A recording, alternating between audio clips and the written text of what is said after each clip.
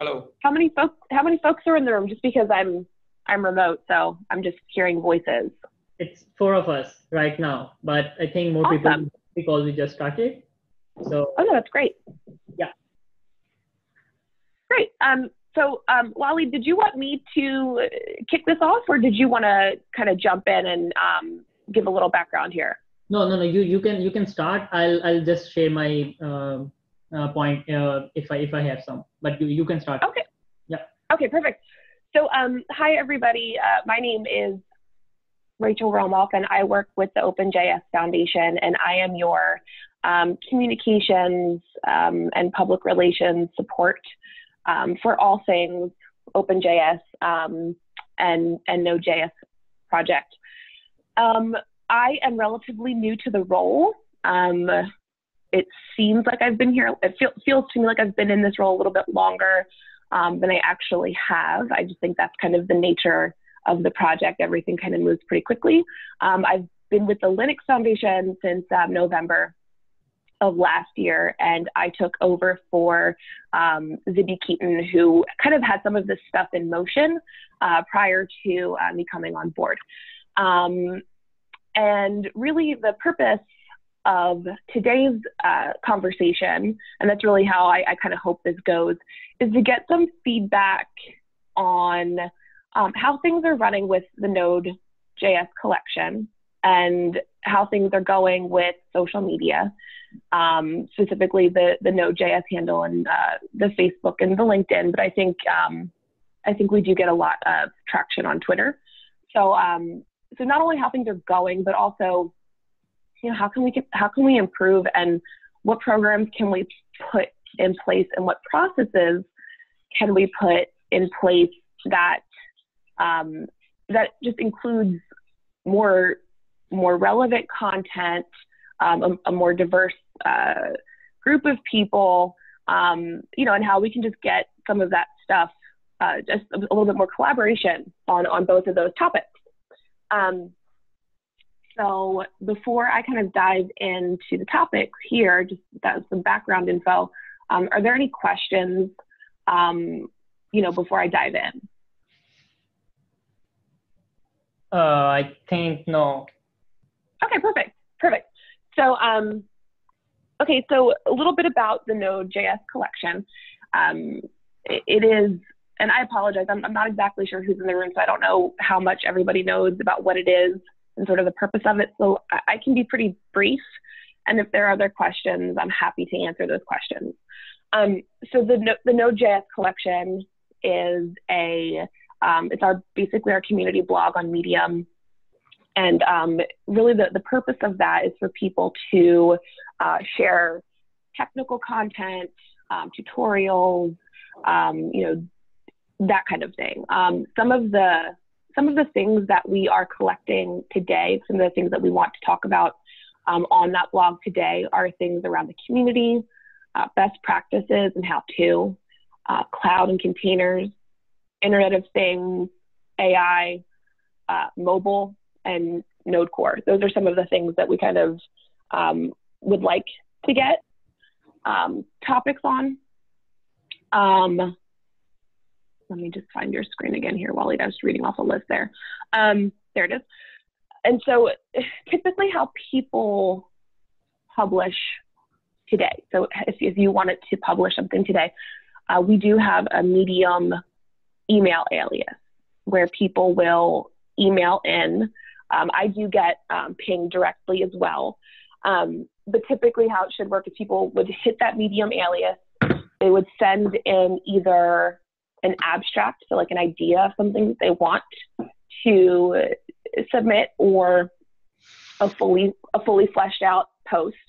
And then how it should work is this group of Medium participants and editors would read it and kind of, say, as a group, how it's working today. And I think this is kind of part of where we can improve.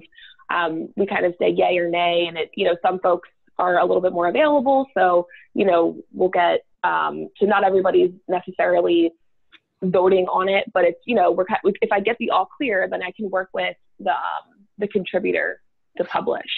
It's a pretty manual process insofar as, you know, we're copy and pasting from documents that they have into a Word document, and then we're, you know, putting it on the blog with, you know, it's kind of bylined under the Node.js Foundation, versus maybe bylined under them with it. We obviously attribute it, but there's some things we can do to maybe streamline that process. So I'm just going to move on to the next bullet point here, if there are no questions about sort of that review process, because there's not, I guess my point is there's not much structure around the review process. So after that, so how much time is this how much time should it take to publish, or what's this trying to address here, Waleed? The second bullet. Oh, so it's like how much time we should like how many times do we publish in a week? So you know, it's really, as we're not getting a ton of content today.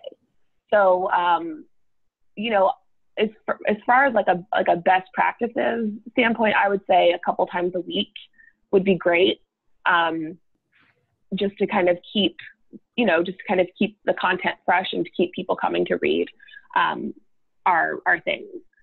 You know, the thing about this is we can time it out. You know, just because we get something on a given day doesn't mean like we have to get it out that day. And depending on what it is, it doesn't necessarily have to go out that week if it's more evergreen content. So, you know, I think we could get much better at using an editorial calendar and get these things scheduled out in advance. And, you know, so it's, you know, as far as the best practice around, you know, how often we should be publishing, I would say a couple times a week would be great. If not more. I think where we run into problems is when we post, you know, a ton of stuff on one given day close together. So even if we've got a couple of things going out on the same day, that's okay too. We just have to be mindful of the timing of it. So how to become a reviewer and how to leave. So today, folks would just email that Medium alias, and I can find it and drop it in the chat here too, if that's helpful. And essentially what we're doing is people are requesting to become an editor. And hold on just 1 second. I'm just grabbing that email address because I keep referencing it and it would be helpful to give it in there. Okay. So, yeah, so essentially just requests to become one. And we are looking for technical folks to come and help us review.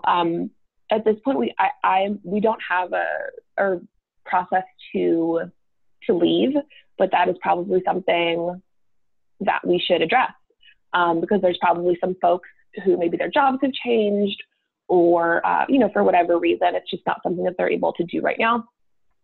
And so just so that we kind of, I'm sorry, did someone talking? No. You're just okay. Right, yeah. And please, again, I'm on the phone, so I'm just kind of talking through some things. If you need me to stop and you've got questions, just interrupt me. I will not take offense to it. Let me see here. So should we have a Trello board or something? I mean, let's talk about that. I think maybe there is another way to project manage this a little bit more in a streamlined way. I think that's a huge question, and something that we could probably improve upon, because at this point, it's kind of just, things are coming in through that email alias. And, unfortunately, it's one of those things where it could be a single point of failure if it's not maybe documented somewhere else outside of that email. So are there any thoughts around having a Trello board, or even just, I know at one point there was a content calendar. Maybe we could revive that. Yeah, does anyone have idea about such like a process for a blog post to manage through the review process? GitHub has Trello boards on it now. Okay. Are you guys talking about trying to schedule posts specifically, or just how to get them into the pipeline? Because I would assume that they would be. I'm John Church, by the way.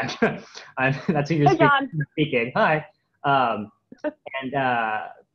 would expect it to be like, somebody submits a pull request to a repository, the way that most of the committees work and whatnot, and then that can be reviewed and marked down there, and other people could weigh in on it, etc. Is there a reason why that's not the way you guys are working currently, or am I missing something on that, I guess? So one point of not using GitHub is that we share ultimately on Medium, because our collection is on Medium. So then getting posts from GitHub to Medium to get formatted. That can trouble because GitHub supports the default the markdown format, and for GitHub for the Medium it can get a bit tricky. So we need to figure out like one platform where we can settle down and then move. Just Rachel, go on, please. Another reason could be these blogs could be published elsewhere, and we are just by the nature and by the quality or by the relevance of it, we are just reposting it in the Medium. Yeah. Okay. Yeah. So Medium does have we don't fully utilize it today, but Medium does have a way for people to submit drafts for review. You have to request to become a writer, and then you can kind of go through Medium's process. I am a big fan of doing it this way because it kind of promotes repeat contributors. Because once they are a writer, they can continue to be a writer, and anytime something they write something interesting, they can submit it. And then every editor of our Medium publication has access to all of those drafts. So really it would then turn into more of a, it would be more of a ensuring that our editors are either we're assigning them, or, basically that things are just sitting in the Medium queue. So there is a more automated way to use the tools that we kind of have in place today. And I've done it a few times with some of the folks, and it works out really well. I think where some of the process, where we would need to maybe put some more process in place is around assigning editors and recruiting editors. But so, I mean, that's an option as well. I don't know if there's sort of more, because I see that we took some notes around, using GitHub, which I think is also a good idea. Just because I know that a lot of folks here use it. So use the tools that we're already using. I'm going to admit to the group here, I'm not a GitHub pro. Again, I've just started using it since joining the Linux Foundation. That doesn't mean I can't learn.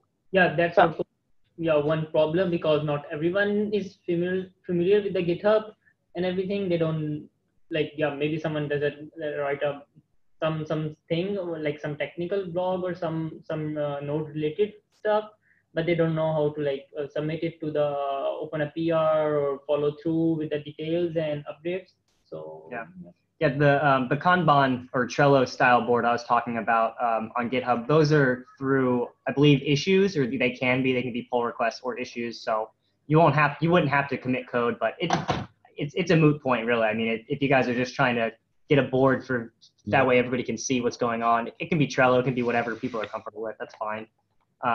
One question I have is, right now, so I work for a company that we do we do training, and we have a site called heynode.com, and we create written and video content teaching people how to program in Node.js. So this could be something that I could potentially, help volunteer with. I'd be interested in that with you guys, looking at what that looks like. But I do also like the idea of the medium. Like with that, people can request to be an editor or writer, not an editor, but a writer on the Medium publication, and they can submit their own things that are published there, so they could make it look how they want and then submit it. That would maybe make the flow for like putting out a call for submissions might be easier. But then I'm curious about how then you need somebody in place who decides what gets published and what doesn't. Yeah. Because if Node.js Foundation, or if Node says, hey, please submit your posts, there's a good chance that you'll get submissions, and they might not be high quality. So then you need to have some kind of standard in place of, who decides what gets posted, basically. I don't know how that works, or if you guys have clarity on that right now. Right now, it seems like the bar to even submitting stuff to you is kind of self-selecting for, you get a much lower rate of submissions, et cetera. But yeah, I don't have answers for that, but I was curious if you guys have decided about like, what's the bar for what gets published on that publication? On the other hand, my question is, do you have any complaints coming about the quality of the publications? I mean, what is the motivation behind looking at improving the review process? So I think the question there is, have I gotten any complaints about quality? And I have not. However, I typically get, since I'm not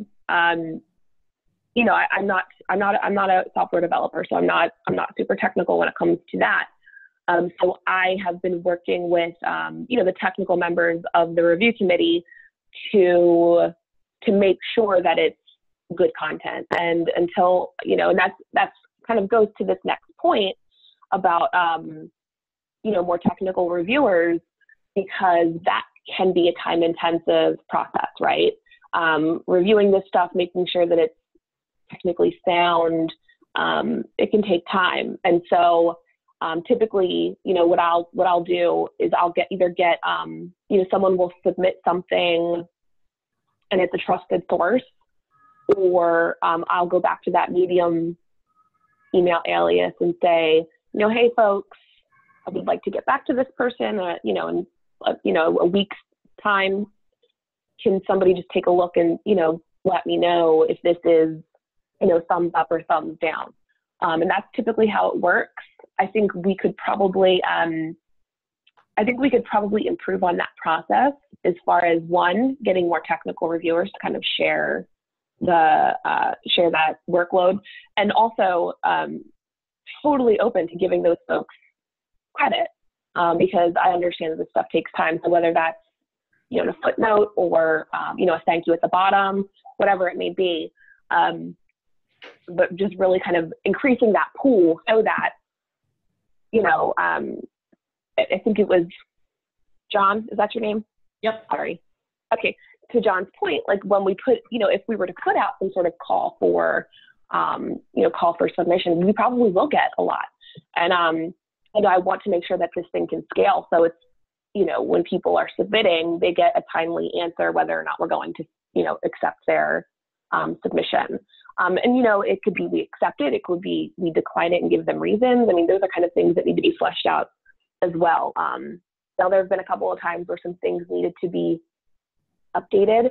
And so, we just kind of went back to the writer and said, could you, clarify one or two of these things, and then they resubmit, and, that gets published. But content, takes time, and content is an investment. And so we would need, obviously we would need quality content, but we would also need, the experts on the editing or on the review side to ensure that we are putting out meaningful and helpful stuff for the community. So that's, yeah. Did I answer that question? Rachel, hi Rachel. I don't know if you can hear me. Can you? I can. Oh, okay. Yes, she Can you can. hear me? I'm loud enough. Hi, my name's Erin, and so I've come in a little bit late to this discussion, and I have a question, which is why? So I think that we all agree that there needs to be more high quality content about Node. And so is there a target user that we are looking for to read this material? Because someone just new to Node needs a different set of content than someone who is in the middle of their Node career or someone who wants to become a core contributor. So yeah, that's exactly. That's one of the point we want to discuss and highlight, that what kind of content we want on our publication. We can drive like 3 or 4 type of channels. One for like experts, one is for the beginners, where we post regularly on. There should be like a topic for the beginners every week or every twice a week, and then there should be a topic for intermediate one, and there should be topic about like getting the reviews, and But then also, there how do we know if this is successful? Do we have traffic goals? Is there a conversion goal? Is there a sign up for a newsletter goal? I think without a goal, we won't even, and the goal can be like a purely quantitative goal of like, we want to publish X amount of articles in Y time period. But without a goal set out, it'll be really hard to decide whether it's worth the effort that you want to put into it and to get people on board, because they won't be able to go back and say, I feel good because I helped get to this milestone. And then the last thing I want to ask, and sorry to ask so many annoying questions, is, I actually used to run a small magazine. I used to work in publishing. So like, these are the annoying questions that people in publishing ask. There's already a large community of people who volunteer to judge content for the various Node and JavaScript conferences. What about using the conference presenters as a pipeline? Because if you're presenting a 20-minute talk, turning that talk into a blog post is not all that much more effort sometimes. And so saying, hey, your talk got accepted at, Node Interactive. Let me connect you to the blog people. And so that's one way of vetting. If they've already been accepted to the conference, can we encourage them to write a blog post for people who don't like to watch videos? Sometimes the videos aren't very high quality, or there's a glitch, and it's a different way to reach people that's not tied in. And it's people who have already signed up to review. Yeah. And they passed some sort of filter. Yeah. Which I like that idea, at least because there's efficiencies there, and it removes some work and removes people from the process, et cetera. So, or at least reusing content is a great idea. And another thing to do, like, which you can steal from the world of academic publishing, is just to be like, August is streams month, right? And put a CFP out like far in advance. So like 3 months in advance. So you have an editorial calendar that's about, we want intro content, we want intermediate content, and we want like how to help content on all these topics. And then just have a call for papers. That's a wonderful The same way as you have a I love that. I love both of those last 2 suggestions. Wow. Like those we will copy and paste those into our proposal to kind of improve this. Those are awesome. Thank you. I do have a question, just not to answer a question with a question, but for the you said for things that are vetted already through like conferences, are you talking specific for, like, obviously we have the interactive conference in December. Are you talking about that, or are you saying like obviously there are other conferences, but are you saying to kind of do outreach to speakers at those conferences and fill the pipeline that way as well? Right. You could start it with the conference that you have the closest connection to, right? Interactive. Right.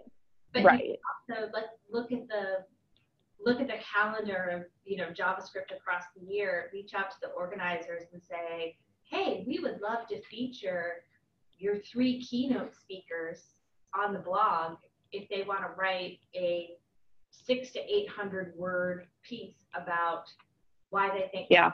is important and why everyone should know about it. And then you get a twofer where you get, like, the last time I gave a talk at Node Interactive, it was about all the array methods, because I love arrays, right? Here's all the things you could do with arrays. And I never turned that into a blog post because it was a Jupyter notebook that you could play with. But if I were going to do like another blog post about here are all the stupid ways to log things, right? Then if I was going to do that talk, if I got the blog post out either around the same time or just a little bit before the talk, it helps me write the talk, because you can turn the outline for the blog post into the talk. And then it's promo for the conference, right? And so Right. I write that blog post, I'd be like, here are the 3 main things you should know about arrays, or here are the 5 gotchas when using array methods in JavaScript. To hear more about this, come to this conference and hear the talk. Yeah, but one point I want to raise with that, but if you are already a speaker on talk, you can get the viewer's attention, you get the word out. But like if you are new into blogging, you don't get a chance to speak at a conference. That Totally. does not stop you from sending a blog post or making your first contribution, things like. So we can filter out, we can take always that would be the best scenario, but we should be always be open for the newcomers who don't have a talk or conference, but the post itself is nice and the quality of the content is good. Yeah. I think mentorship works really well for this because it helps with the quality bar. Because usually if you're new to both writing and coding, you need some help translating what's in your head onto the page.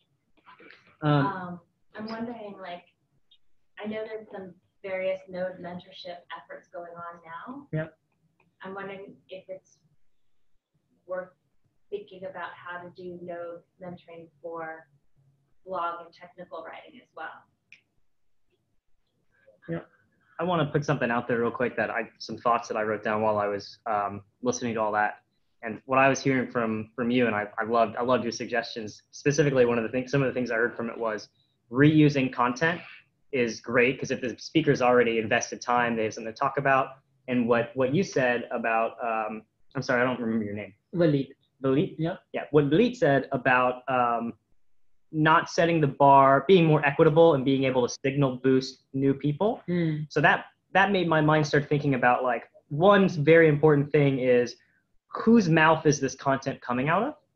Because we're going to have to review the content regardless, but it depends on where we set that bar. And part of it is the messaging around the actual content itself, in terms of, is this the Node.js, folks boosting user created content, or is this Node.js stamp of approval, this is a good idea? And that last one, the bar is so high on that I'm very lazy, and I want to figure out ways to, like that. There's so much effort and quality that goes into verifying that, and I don't think any one person can decide, what Node.js would stamp with an approval.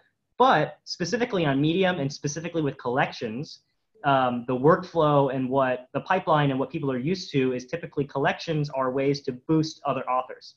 And if you submit as a Medium user, it gets posted onto the publication with your name as the author. Yeah. And so it's very clear who wrote that content and who says it and whose voice it's coming from. And the collection is just collecting it.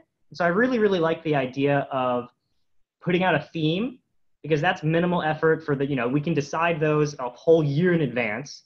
And then you can put out you can give the opportunity to any new developer of, hey, write something about this. And then, we'll still have that bar of technical review, which people can help with, but we'll set it much lower, because it's no longer saying this is a Node.js stamp of approval thing, but it's saying, here's people from the huge community we have, and here's us signal boosting and using their content, not using it, but giving it a bigger platform. So then the work that is involved is more aligned with being that gatekeeper, but setting that bar as low as possible, not as low as possible, but as low as is useful and is something we can all stomach, while saying, hey, we don't necessarily endorse all of this content. You know, like we haven't vetted all of it. We've technically reviewed it, and it's good enough to get up there. But you know, this is someone else's. This is not coming directly from the mouth of Node.js. So don't put this into production and sue us over it or whatever. Right. Have they changed the thing on Medium where your post on Medium can only be in one collection at a time? They haven't. So what you would have to do is start a new post. But that's a really good observation. I like the idea of having tiers of content. So, right, there's content produced by people from the foundation. There's content produced from events related to the foundation. There's content on these themes. And then you could even go one step below that and have link roundups. Yeah, link roundups, yeah. And then that's a nice way to like, say somebody puts a lot of time and effort into something and it's good, but it's not quite at the level. You can say, hey, if it were shorter, or if it had more examples, or you know, if it were written against Node 12 instead of Node 10, we would have accepted it. But we'll put it in the link roundup. And I just looked at the collection and I saw a lot of stuff posted by Rising Stack, and it looks like they have a huge content marketing arm. It looks I didn't look directly at their content too much, but it looks like they're doing link roundups already. So that's one thing potentially taken care of too. I'm basically, you know, I want to volunteer my time to help you guys in the way that I can to do something like this, because it's within my organization, the company I work for. We have some experience doing this stuff, but also I'm looking at it in terms of how can we best leverage the community around Node.js to do as little work as possible, but still give the most value to people out there. And also, like, it's thrilling for a new developer to get their content posted on the Node.js collection. Yep. And so we could, even honing in on that specifically for now, or, you know, this is just my opinion, obviously, but I feel like that would be the lowest effort, quickest way to value for both the foundation or for Node.js and also for the users. Because if you just get that one person to do the technical review and say that none of this is abjectly gaming our system or whatever, so here we go, you know, if you can get people to submit it through Medium, and yes, they would have to create another post, but that's the way it works with every collection on Medium. And it kind of helps streamline that process in my mind. So I feel like that would be something that one or two people could own pretty well. And then, you know, as long as one of those people being maybe a technical reviewer, or at least getting some people to cycle in through that role, et cetera. But yeah, that sounds better to me specifically than trying to set that bar too high. Or the thing about the conference speakers, I don't think that a lot of the conferences are affiliated with Node.js in any way. I'm not actually sure how many are. So it would be kind of difficult to even use that as a bar of quality specifically, because at what point do you draw a line of what's, you know, who's a good speaker, who's not? So, I wanted to surface a bit of experience from getting people to submit talks to a theme. If this is going to be pursued, I really think it should be, because like themed editions would be great, but it needs a fair amount of lead time, because making sure you get enough stuff to fill an edition that is themed means that you're only able to accept for each edition a subset of what's available to you. It's a really good observation. So you'll need to make an editorial calendar for, say, a year in advance, but have it start, say, a couple of months in the future to have enough time to accumulate. But it's a great idea, and it really should be done. And I surfaced one particular publication as a great example of how of themed editions. Stripe does a publication called Increments, and it's beautiful. Like when it comes into my email, it's just nice. I click into it, and it's just it's great. And it's also very minimal branding. You can't tell Stripe. So yeah, so I'll just go with a few other topics we have to cover. Is one of the point is to how to get writers to review in return, or maybe how to incentivize them in the review process, because if there is some incentive kind of, then you can get easily more reviewers. Sure. So, yeah. So any thoughts anyone have about badges and stickers, man. Badges and stickers. Yeah. Yeah, and also maybe reaching out to technical writing communities like Write the Docs, because they may not be daily Node developers or JavaScript developers, but they have experience reviewing technical content. Yeah. And there's a big theme, like John was at Write the Docs too last week at Portland. There's a big theme about how to become more involved. Which one would you say? Sorry? The conference is called Write the Docs. Write the Docs. And there's one in Portland, and there's one in Prague, and there's one in Vilnius this year. Oh, wow. And yeah, thinking about doing an East Coast one. It's a and there's also API the Docs. That's great. Yeah. There's Write the Docs also in Australia. Yeah. They're kind of everywhere now. Yeah, they're the Docs. And Super. yeah. And so one thing that makes technical reviewers' jobs easier is having a style sheet and a style guide, because one of the things that's a pain about reviewing technical content is like Google Style Guide is that open source is always 2 words and it never has a hyphen. Yeah. And if you learn some other style, then you're always trying to check it in your mind. So every time that something is reviewed, you also want to incentivize the reviewer to add something to the style guide. Like, I have decided that when we talk about this, it's capitalized this way. Yeah. Or we link to this source when we talk about that. Miniam? It was related to incentivizing. So it's not the trying to change the topic and talking about the core, the branch that we're on. Yeah. Rachel, can you hear us clearly? Oh, I'm sorry. I can. Yes. No, I can hear you. Yeah. I'm taking notes. I'm gonna surface an open issue that's out there right now for a Node.js thank you program, for which this would be a great candidate to actually have swag for. So for context, that issue was opened a little while ago to help thank contributors who are making commits to Node.js. And Rich already does something to thank contributors. I'm not exactly sure what, but I know he does something because people have said that on the issue. But we were thinking about giving people swag that their contributions will entitle them, reward them with. So we have a store right now that is the Node.js store. The thing is, right now there's some shipping is a little expensive, and I don't think a lot of people necessarily order from it. But I've been talking related to that thank you program. I've been talking with a couple of the folks at Gatsby.js who have a great thank you program, and they have said that they're willing to share or help us implement their open source code base for their shop. So their shop uses the Shopify SDK in JavaScript, and it also they have their own system for generating coupon codes that are usable in the shop, based on people logging in with their GitHub handle, so it can check their contributions. So they're willing to help us implement it, which saves us a bunch of time. Not to mention we don't have to re-implement any of the stuff that they spent 3-4 weeks full-time working on. Yeah. And they're very keen to actually share it. They're a good crew. They're a great crew. And they said we had a discussion about it, so I don't have hard numbers, but their contributions have gone up and people actually do use it. And it's their way of just saying thank you. Usually people redeem it for a shirt or something. And shipping costs are lower than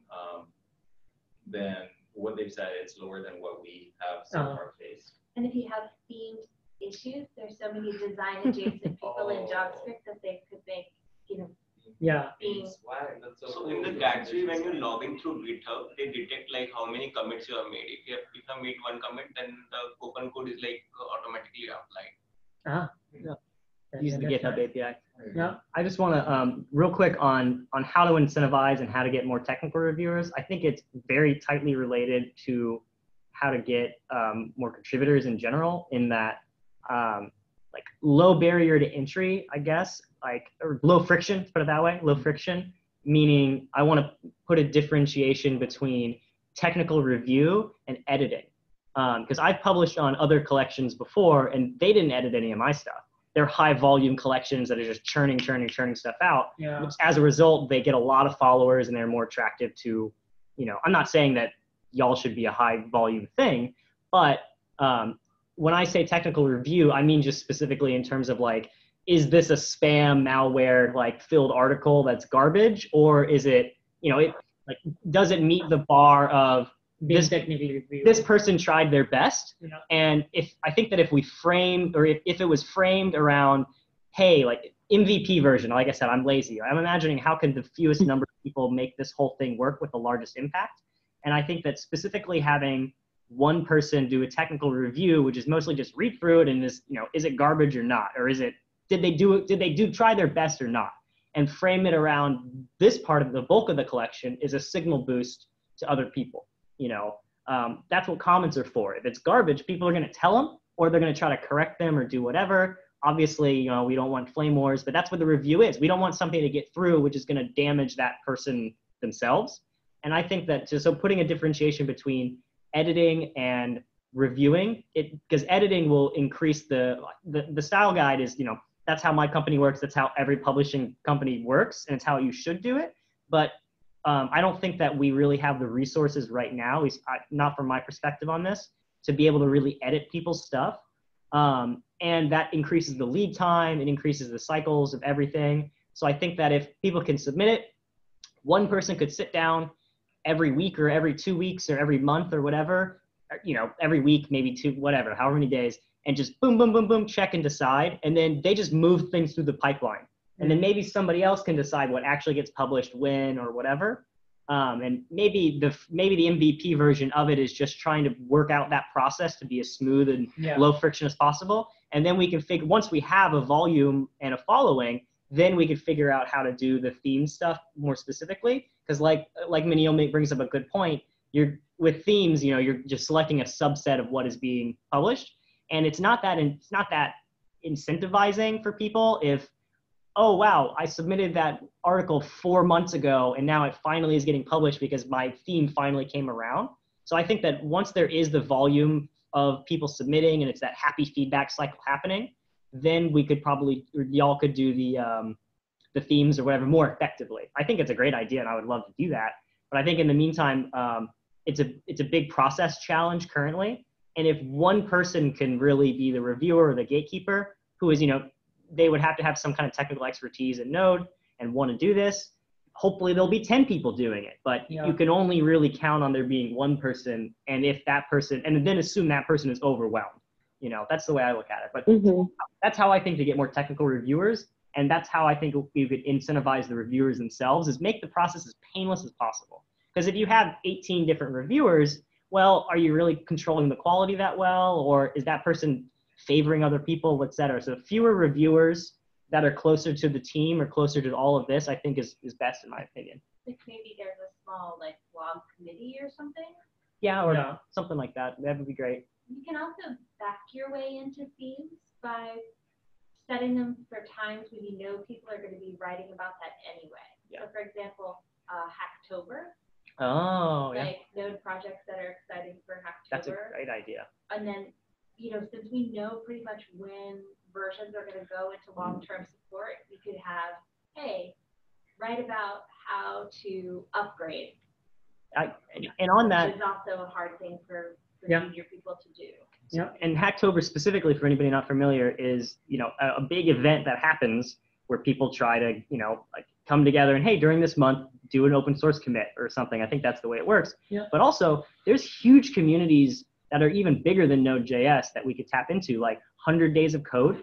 If you could offer hey, this is our MVP version or part of it would be hey, if you're doing 100 days of code, this is our 100 days of code, track or whatever that we're, if you're doing 100 days of code and you're blogging about it anyways, which you are if you're doing 100 days of code, and you're doing Node.js, submit it to us and we'll signal boost you and look at you, all this stuff. So I feel like, tapping into where that content's already being created, having the processes in place to be able to review it, et cetera. And then at that point, it's 100 days of code. They're newbies, they're learning. And so the bar is a little lower. And then that, I think you can work out your process and get, and then those people are going to share the heck out of it because, so whatever. Right. Not social media bit, but you can do some nice crossover with the 10 funniest tweets about JavaScript this week. Yeah. Yeah. with the Medium embeds tweets so nicely. Yeah, I wonder how people would submit those or recollect them. But yeah, but that's a cool idea. Yeah. So Sorry. no problem. So the next, yeah, we got enough. I think not enough, but some feedback for this. The next point could be like,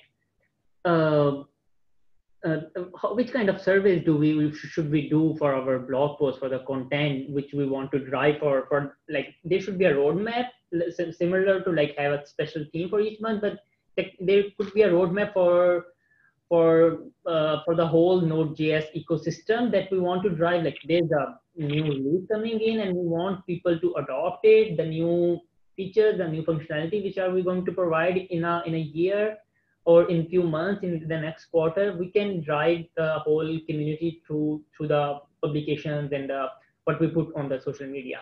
Right. So you know, you say reader survey is here about how to get input on news topics. But I would be super lazy and just go ask Peter Cooper, who runs Node Weekly and JavaScript Weekly, what topics are the most clicked on. Yeah. Because I bet he would share that if he thought that it would lead to more content that he could link to. Yeah. And he's a really Okay. nice. And also in the beginning, if you have a high-ish volume of big things being published, you know, let it go for a couple of months or something and take a look at, you know, what's driving the most engagement. That's not a perfect heuristic by any means. And also there's a good argument to have, you know, what you asked a very good question, which was Aaron, which was, what's the goal? Why are y'all doing this? Part of it is to one, put better content out there, but two, to also be able to drive eyeballs to important things in the Node ecosystem. So you know, having that direction of like, you know, we want to be able to highlight specific things which are important, but also in order to even get that audience, you need to have a volume of, you know, you need to have a reason for people to follow the publication to begin with. So. Okay, so yeah, we can now jump on to like specifically social media, like Facebook, Twitter, maybe LinkedIn, what we post there. So,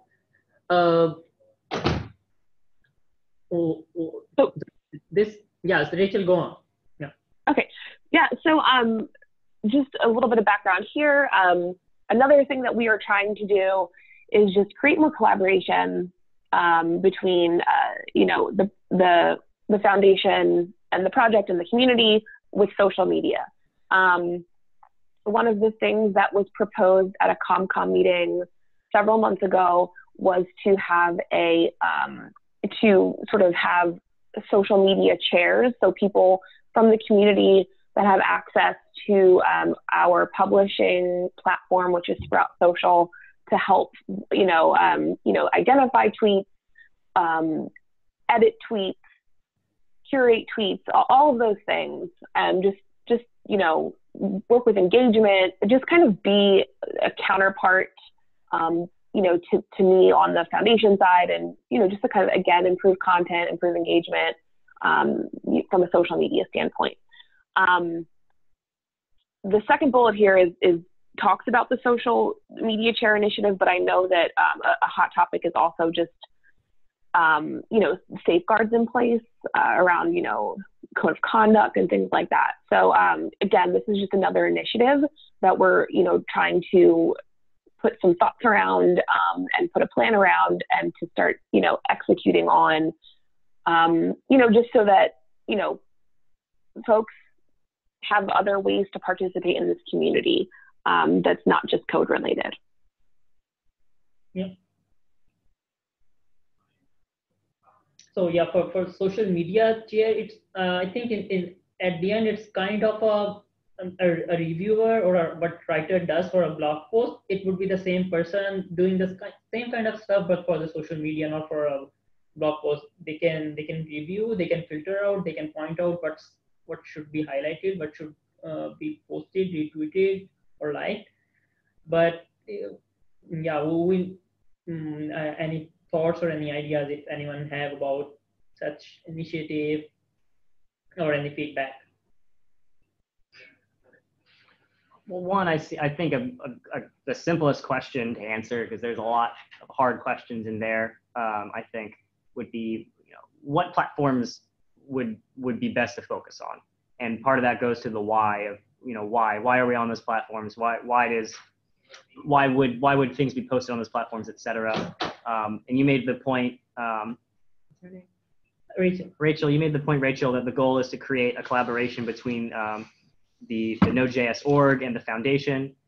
So I could see like, coordinating posts like, oh, hey, there's a big announcement with Node.js, and the foundation could post that, Node could post that, or things going on with the OpenJS Foundation. Those could get kind of passed down from the OpenJS to whoever that social media chair might be.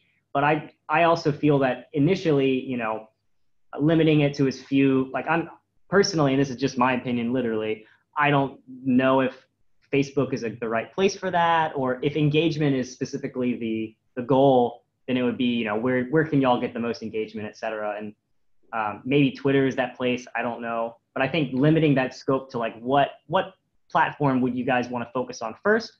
Otherwise, it could just be, here's the messages we want to put out, and then you just schedule them with, Sprout Social or whatever to get blasted to, the Instagram, Twitter, Facebook, like all of have the same message to go out across all channels, which is the least customized approach, but definitely the most hands-off, like autopilot kind of thing.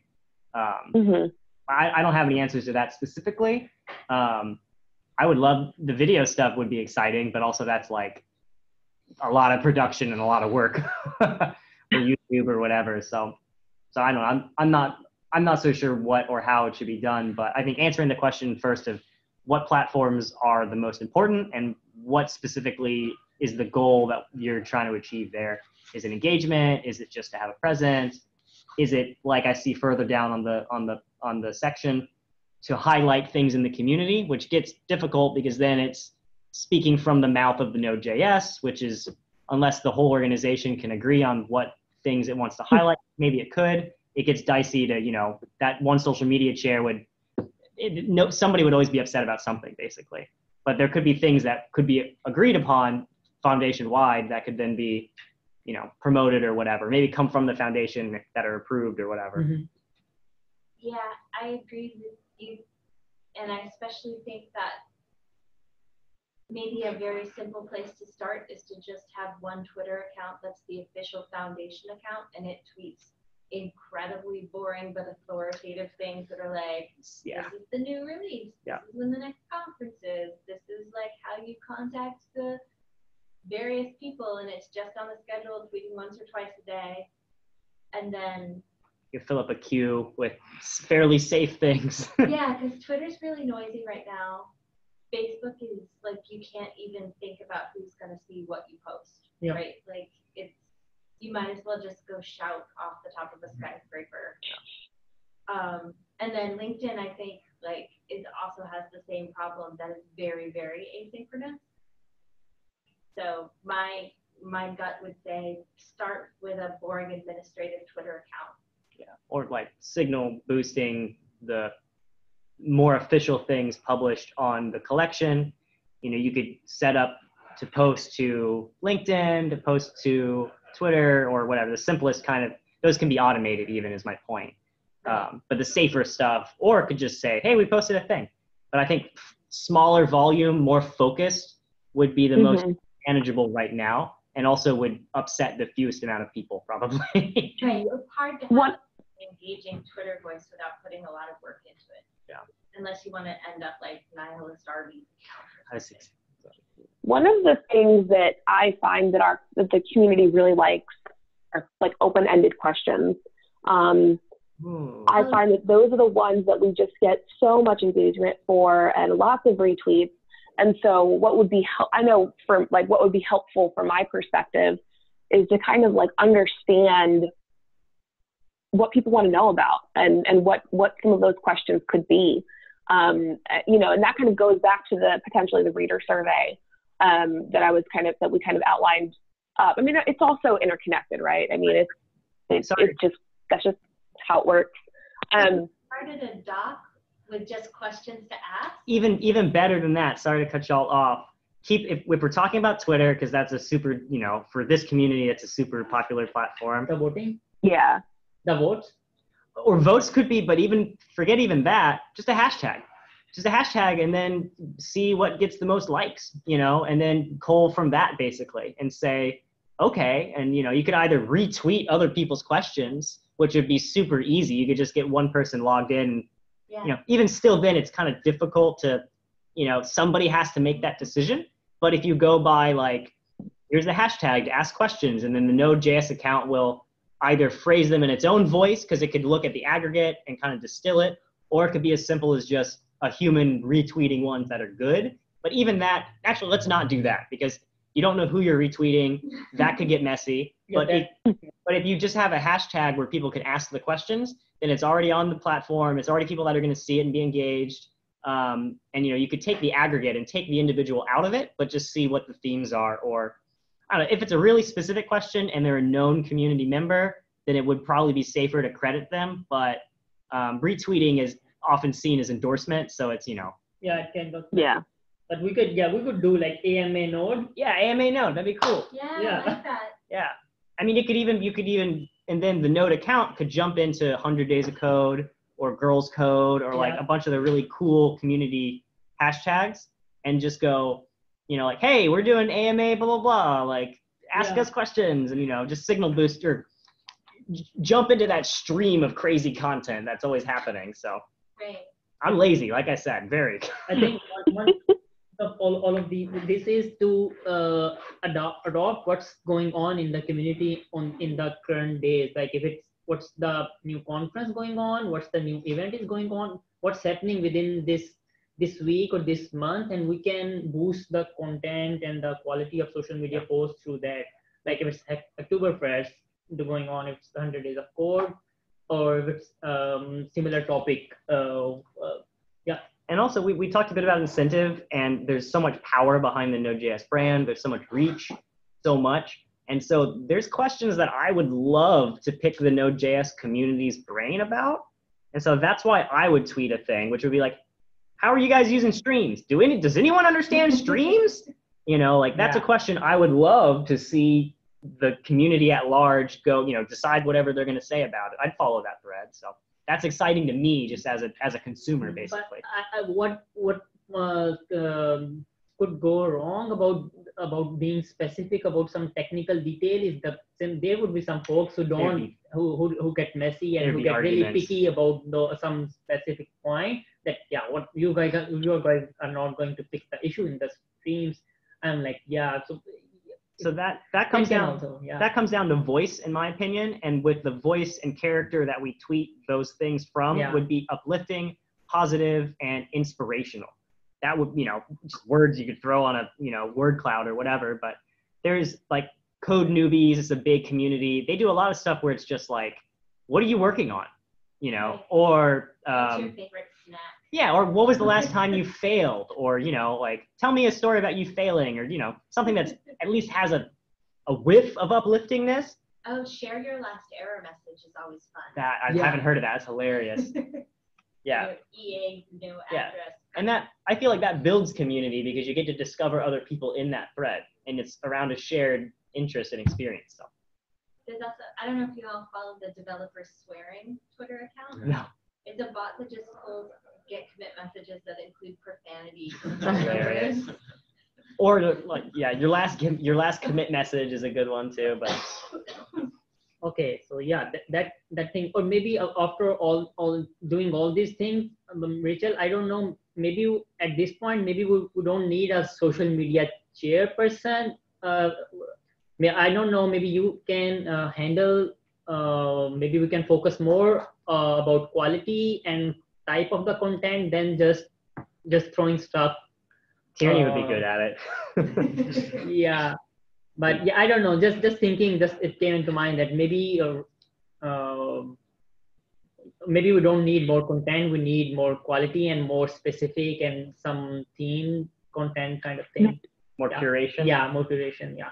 I agree. Yeah, no, I definitely agree with that. I think the idea of bringing in a social chair was to kind of help guide some of that as well. Someone who's more embedded with the community, but I do see,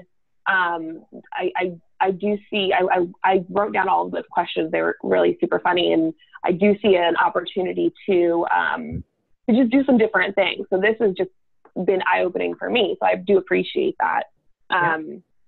Yeah. That's I agree with your point. Yeah, everyone here is super happy. So that social media chair it's not just about getting the content. A specific person from Node community can also help you guys, or the one who managing the social community channels to like what kind of questions would be good, which things the community likes. I think it would be good if that person is a dev person who knows a bit about the things we have. It sounds like and I'm assuming, but what might be an ideal workflow for y'all is like a spreadsheet with a whole bunch of topics that somebody or the community has already vetted, or whatever. It's like that way you can worry about just scheduling and getting them out there. Yeah. And like you can asynchronously do the work, or someone else can asynchronously do the work where they're like, here's a month's worth of this, or 3 months worth of these questions, like 1 or 2 tweets a day or something like that. Because then obviously somebody who knows the community would need to really select that stuff. But then definitely, maybe that would be the social media chair, perhaps. I don't know. And it's also Because one of the things to your point, one of the things that I find helpful is, obviously I've got Twitter on my phone, and I'll get a direct message saying, this is a really interesting tweet, or this is a really cool kudos, or whatever. So that's something that like, oh, okay, I'm going to retweet this or like this or something. And it's 10 out of 10 times, they're always great recommendations. And so just things like that kind of help, people who are sort of in it, a little bit, not to say that I'm not, but there are people who are coding all day and you're at the summit. Things like that are just helpful, just to kind of, and it, kind of helps guide other things that I'm looking for that the community will find helpful. So and I'm sorry, I think I interrupted you. I interrupted someone, I'm sorry. No, that makes a lot of sense. The only other thing that I would add is that it's often good to have somebody who's on call, just because, let's say, heaven forbid, the queen passes away. You don't want like your tweet to be in the stream. Right. Like when big terrible things happen, I feel like brands need to turn off their Twitter feeds for a while. Yeah. Or you have a bunch of like. You don't want to make an ill-timed joke. Yeah, you don't have a bunch of weirdly chipper tweets when there's some huge tragedy in the world. If there's a terrorist attack in a city where a conference is happening, you're like, y'all having a good time and blah blah blah. Right. Yeah. So that sounds like a compelling reason to have some kind of social media chair who just has their thumb on the pulse. I mean, Tierney is probably too busy, but like that's the spirit of somebody who's in the community, connected, knows how Twitter works good, and is like able to, they're in the middle of those things where they could curate it. And even if it just means filling up your inbox, but that's just me being lazy again. So. But it's nice to have a couple people so people can go on vacation and feel like that's a really behind. Yep. Or maybe those are the people who got, I don't think who got affected by the thing actually, and they Right, you can't turn off the tweets because there's been a hurricane in the city where the hurricane where you are. What were you trying to say, Minyo? Oh, exactly. Yeah. Like a fail safe. Yeah. Is that a weird way to put it? Dead man switch. No. Right.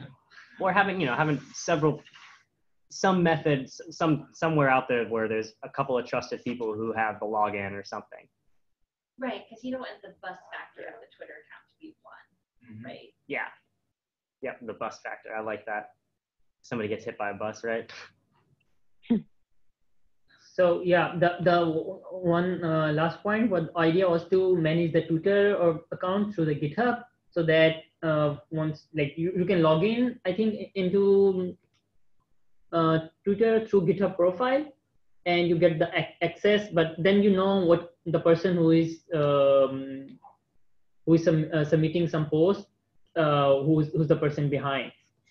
Oh, cool. But I haven't seen this, but this idea was shared in another talk. Let me see if I can. Just so you'll know, at 6 the dinner with us is starting. So. Ooh, it's 6 now. Yeah, it is now. Thank you. I just thought I'd mention, so. Rad. And where is that? So that's at America. Okay. Yeah. We mentioned it. I'm actually going to go to the restroom real quick. Okay. This has been fun.